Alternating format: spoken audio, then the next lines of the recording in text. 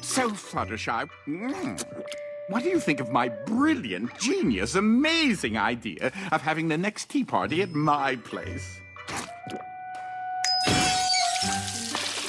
Are you sure? I wouldn't want you to go through any trouble. You trouble? Never! I insist.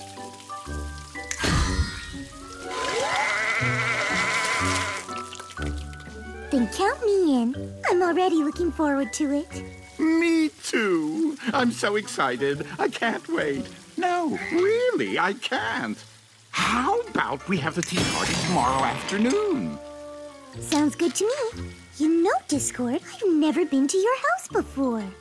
Well, that's okay, because I've never hosted a tea party before.